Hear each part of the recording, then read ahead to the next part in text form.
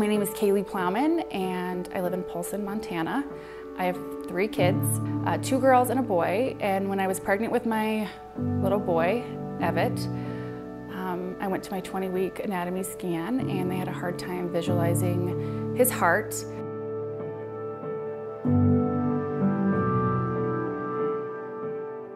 So I came back and they said his position was challenging and that everything looked okay, but they still couldn't see the left side of his heart, that I needed to go see a specialist. And so I went to go see a maternal fetal medicine physician and got another scan. And during that appointment, the maternal fetal medicine doctor told me that my son had hypoplastic left heart syndrome, and the reason why they couldn't see the left side of his heart was because it wasn't there. That his left side of his heart never developed, and that he was going to need 3 surgeries, and that ultimately those surgeries wouldn't fix the problem, but they would give him a chance at life, and that we would need to relocate from our home in Polson, Montana, and have these surgeries done at a big center where they could handle,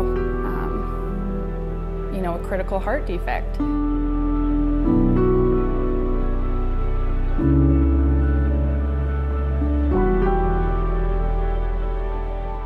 With my husband and my 2 other kids, we moved to Denver, Colorado, and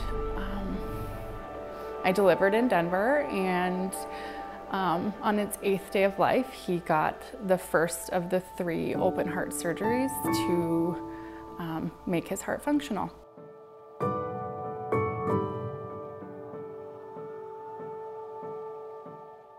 My son had his Norwood procedure on his 8th day of life, and he did really well with the surgery. He was only inpatient, I think, for 16 days after his surgery, but we had to remain in Denver due to the critical period between his first and second surgeries. And during that interstage time between those 2 critical surgeries, we definitely had a lot of bumps in the road and some frequent hospitalizations, but he did get his second stage surgery done, and we were able to eventually come back to Montana.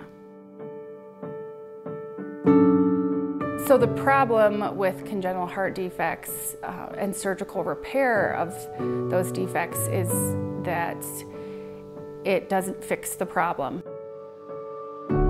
And I think one of the biggest things that people don't know is, generally speaking, children with heart defects look healthy and they look strong, but these surgeries aren't a fix. It's just a matter of time before that single pumping chamber wears out and he goes into heart failure.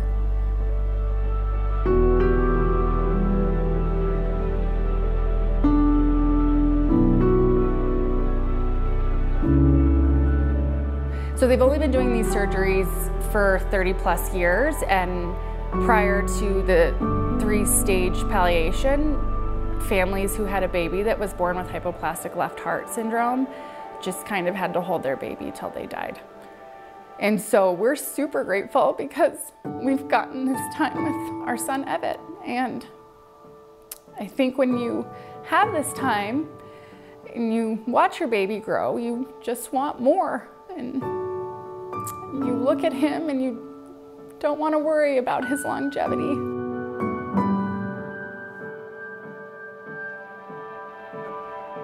So my husband and I felt compelled, and our family felt compelled to start a nonprofit to be part of the solution. And part of that solution is raising some money for CHD research. And I think the big thing that I learned from the heart community was that CHD research is incredibly underfunded, and that the science is there and the infrastructure is there, but the funding isn't there. And when I was interstage between my son's first and second surgeries, and I would get really sad or worried about his longevity, I would scour the internet for hope, and one of the organizations that gave me hope was HeartWorks. We build hearts, and they work in conjunction with Mayo Clinic, and they're using stem cells to strengthen the single pumping chamber of a child that is affected, or an adult that is affected by single ventricle circulation. So I created a nonprofit in my son's name, Evit's Hope, to raise money for HeartWorks. So that way, when my son goes into heart failure, that maybe there are some options for him.